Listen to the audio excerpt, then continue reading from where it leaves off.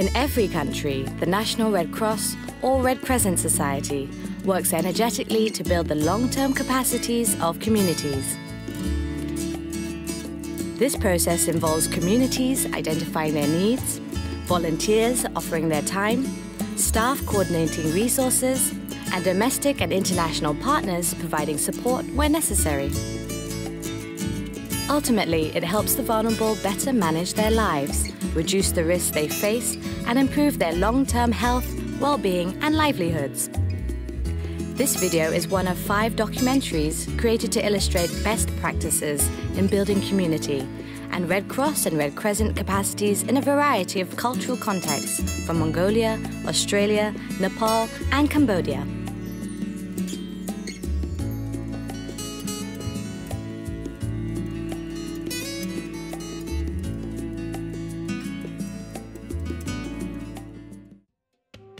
One of the main purposes of the Red Cross and Red Crescent movement is to ensure that its programs and services should first be identified by vulnerable people themselves based on their needs. Once this good participatory planning is achieved at local level, it links to processes that develops a strong national plan that responds to new trends and needs identified. There are many successful examples of Red Cross and Red Crescent organizing themselves well to communicate between all levels of planning. To start a good participatory planning process, a local Red Cross or Red Crescent branch should organize a discussion with vulnerable communities. This should, if possible, include local government and other organizations that can also meet some of the needs of the people. From these discussions come ideas for services, offers of community help such as volunteers, and locally raised funds.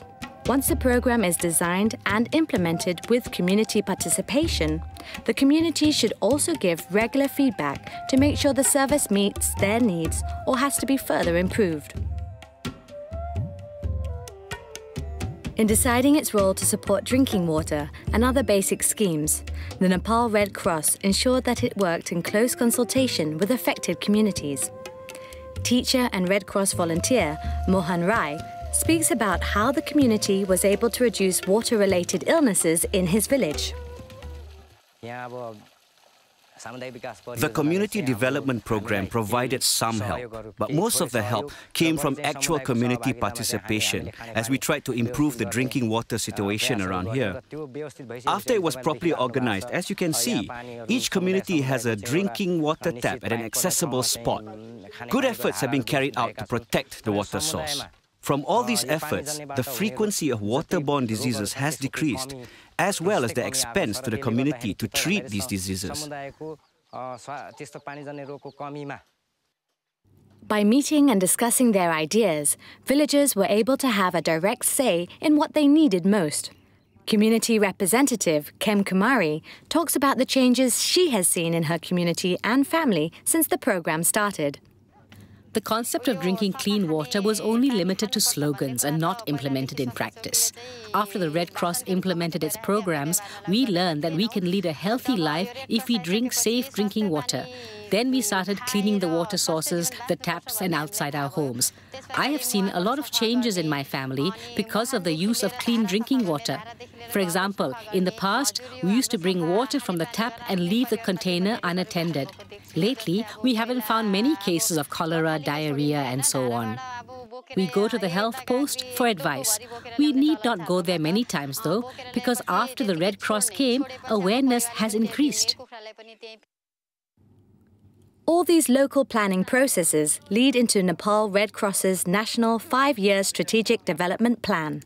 Yeah, community development program, especially if you look at the history, it is almost 25 years we have started, and since the very beginning always it is a participatory development plan which we always go through the bottom-up approach. First we do lots of participatory applying participatory rural appraisal methodology while doing baseline and situation analysis. There they are involved. I think in this way we are creating kind of bottom-up participatory planning approach where there is a very strong feeling of the ownership which really led to the sustainability of the program or national society strategy, everything.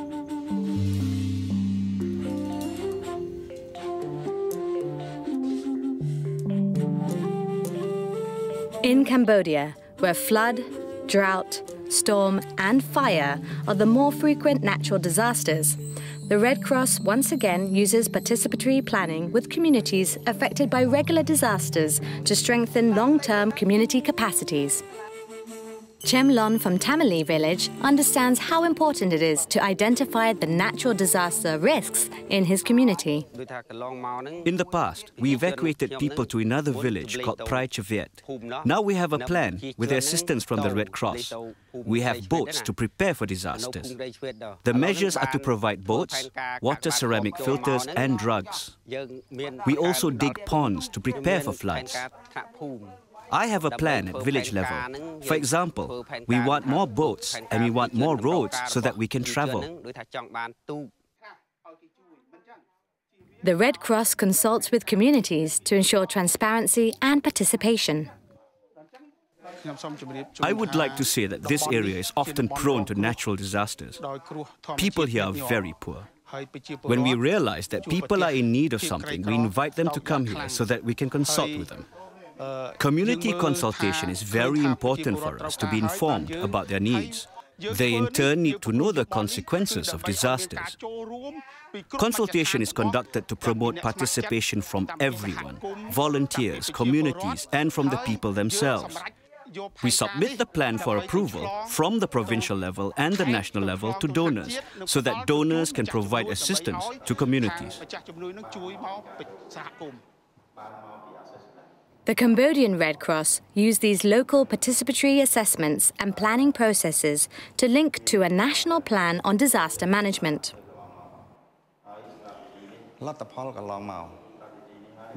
From past results, we have been informed that local communities have diverse needs. They have different vulnerabilities to disasters. So if we do not go to local communities, we will not know about the needs of those communities.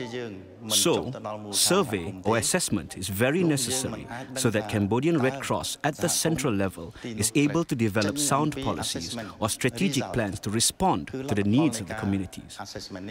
So far, from the assessment results, Cambodian Red Cross developed a disaster preparedness strategy or disaster management strategy for all stages of a disaster.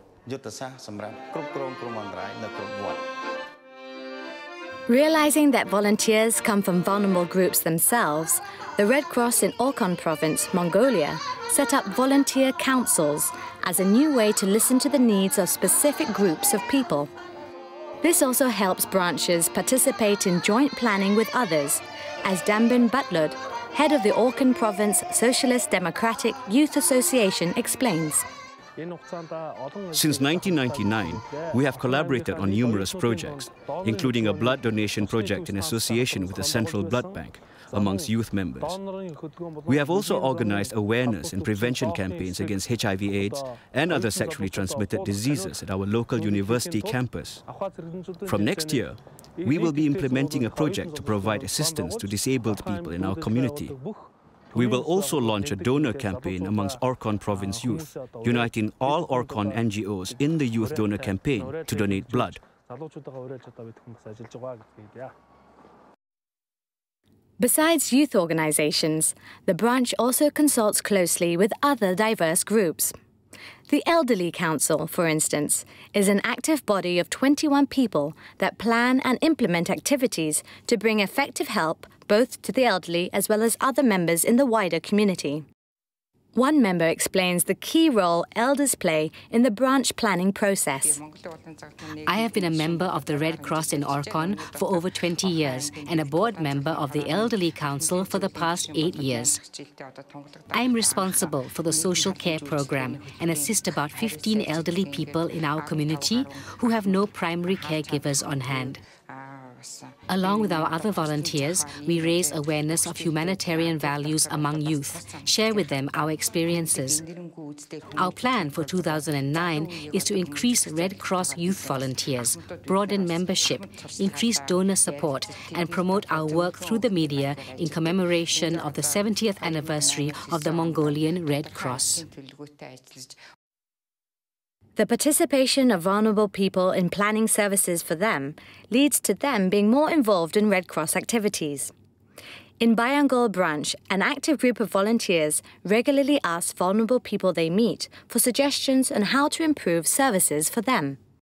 Since becoming a beneficiary of the Handicraft project and getting connected with the Red Cross, even though I am disabled, it has given me the opportunity to learn new handicraft techniques.